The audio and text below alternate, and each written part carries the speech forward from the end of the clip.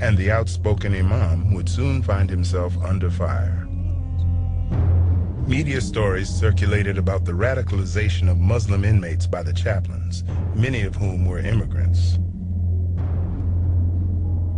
One article that got national exposure was an op-ed piece that appeared in the Wall Street Journal in June 2002.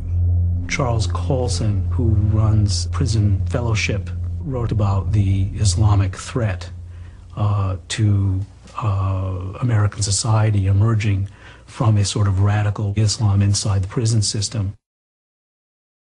Chuck Colson is a radical Christian who went to prison for being a criminal during the time of Nixon, and he was more afraid of Islam growing in the prisons because when he went to black men in prison especially, they didn't want the Bible, they wanted the Quran.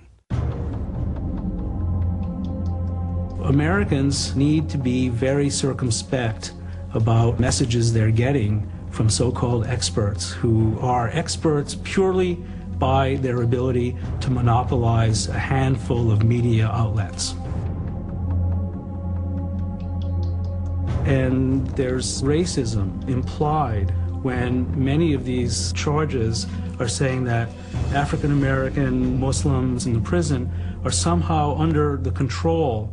They've been brainwashed by a sort of central agency that's somewhere in the Middle East, probably in Saudi Arabia, and they're telling these guys what to say and how to control people who are incarcerated.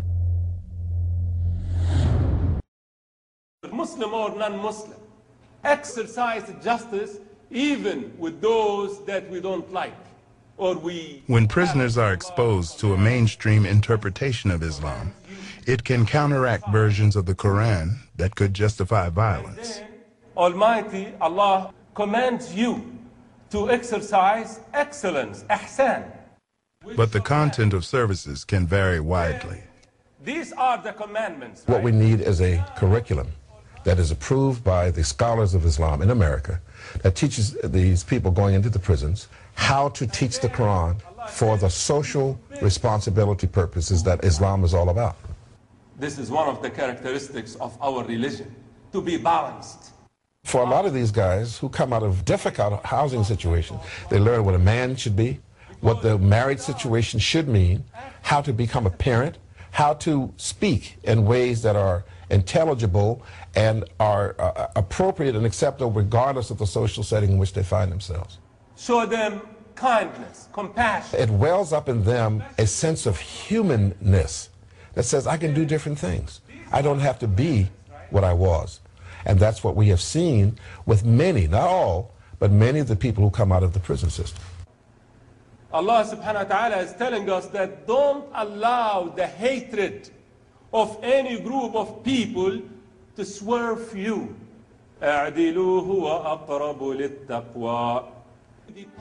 Prisons have to become, once again, committed to rehabilitation.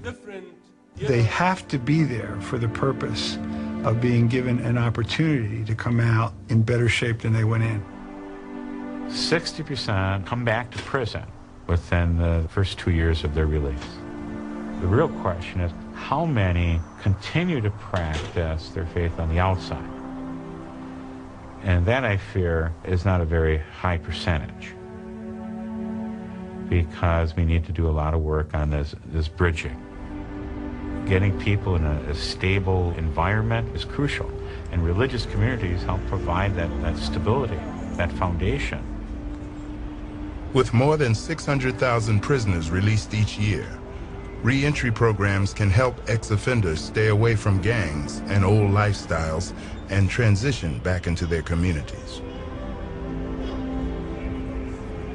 In New York's Harlem neighborhood, a re-entry program associated with the Mosque of Islamic Brotherhood helps recently released inmates with substance abuse, housing, education, and job programs.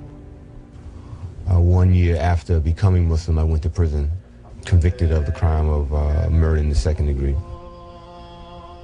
I spent 25 years in prison, was recently released in 2003. Michael DeVoe is heading a new re-entry program with a Soros Fellowship grant. The whole notion of a Muslim reentry program provides connections, introductions, referrals, programs with your own. And Muslims are going to come out with the same basic needs that anybody else comes out with. Identification. I need to get some identification.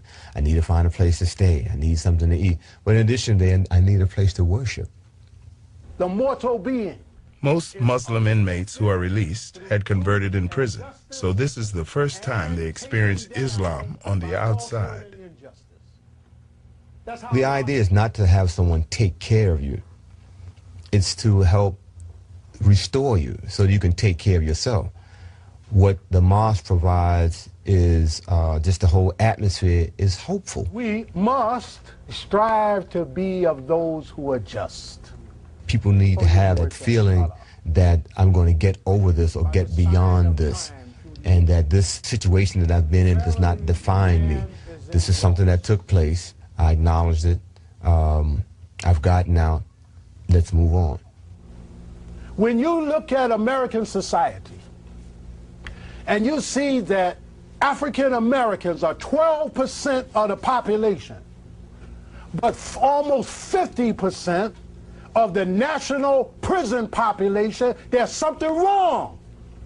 That's an injustice. U.S. officials say there is the potential that prisons could foster homegrown terrorists.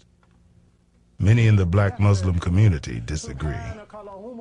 If you look at the history of African people, history of African Americans, the problem of domestic terrorism is not one that we are in any way, shape, or form guilty of or inclined towards.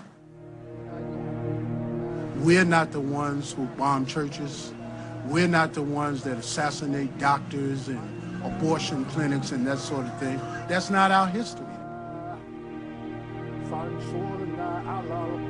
This catchphrase, radical Islam, suggests that there's some effort to train people to come out and engage in anti-American acts. No, there's none of that. Muslims that are incarcerated have no reason to even involve themselves in that kind of situation. When I came out of prison, I'm concerned about work.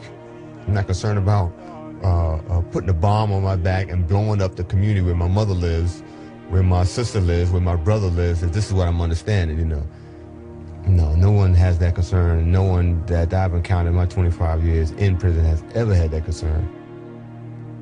Allahu Akbar. I'm proud of the legacy of the African American in prison. I'm sorry that they're there, but their legacy has been great. They have that legacy of a rational, faith-based existence, faith-based action. I'm proud to say that that's homegrown Islam in the American context. And in that sense, I'm very happy to say I am a homegrown Muslim. Not radical, thinking, trying to be responsible, trying to avoid pitfalls of this society, and there's so many. That's how I'd like to see the word homegrown used.